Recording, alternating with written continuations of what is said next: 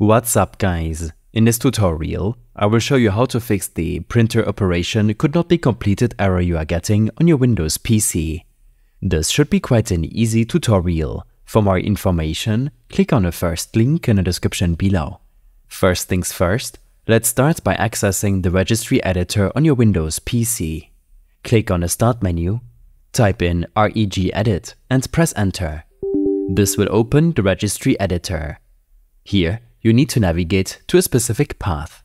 Computer, H-key Current User, Software, Microsoft, Windows NT, CurrentVersion, Windows.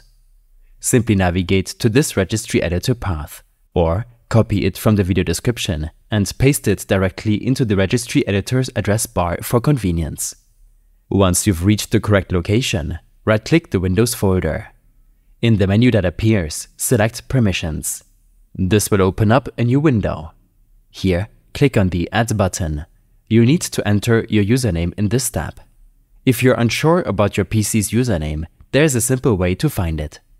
Open your File Explorer and navigate to your local disk C. Inside, find a folder named Users. Open it and you'll see one or several usernames.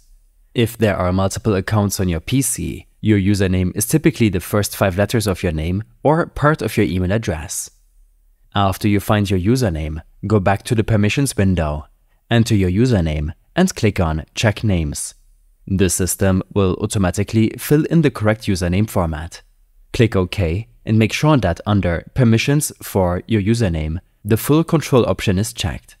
This step is crucial as it grants you the necessary permissions to make changes. Next, click on Apply and then OK. Now you're ready to delete certain entries in the Windows folder. These are Device, Legacy Default Printer Mode, and User Selected Default. A quick note, if you haven't set a default pointer before, the User Select Default entry might not be present. In that case, just leave it out. With these steps completed, restart your PC to apply the changes. After your computer restarts, it's time to adjust some printer settings. Click on the Start menu again, type in Settings and press Enter. In the Settings window, head over to Bluetooth and Devices. Here, you'll see an option for printers and scanners. Click on it to expand. Here, you'll find a setting titled Let Windows Manage My Default Printer.